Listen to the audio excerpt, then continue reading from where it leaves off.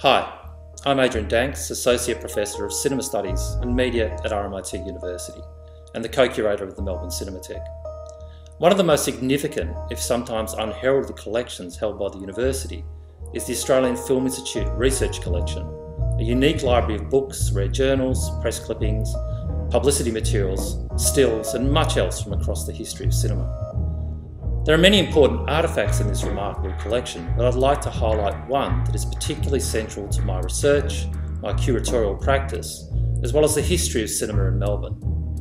The unique raft of publications produced by and around the Melbourne University Film Society in the late 1940s, 1950s and 1960s. Although these were fallow times for feature film production in Australia, this period saw a burgeoning screen culture that witnessed the flowering of a range of important institutions, such as ACMI, the Melbourne International Film Festival, and the Melbourne Cinematheque. The Melbourne University Film Society was a significant cultural player at this time, entertaining and educating thousands of members and helping to establish Carlton as one of the key centres of film culture and independent production in Australia. Now, these publications provide a fascinating snapshot of an underdocumented and largely forgotten and extremely vibrant community that brought together filmmakers, critics, curators and writers who would go on to become significant figures in Australian culture and the film production revival of the 1970s. These included people like Barry Humphries, Jack Hibberd, Gil Brearley, Nigel Buste and Brian Davies. But what's particularly fascinating about this collection is how it documents the shifting tastes of these volatile times, provides a model for the emergence of serious film criticism in this country,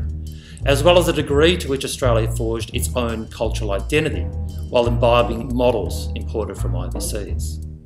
Even the covers of these magazines can tell us much about the arrival in Australia of things like the films of the French New Wave, the new Italian cinema of directors such as Pasolini,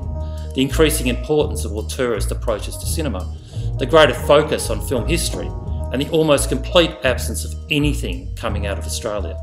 Though the Melbourne University Film Society was also an important producer of films itself during this era, somewhat ironically. Leafing through this rich resource, as can only be done at the AFI Research Collection, allows you to piece together the remnants of this history and explore the contours, artefacts and material physicality of a lost time.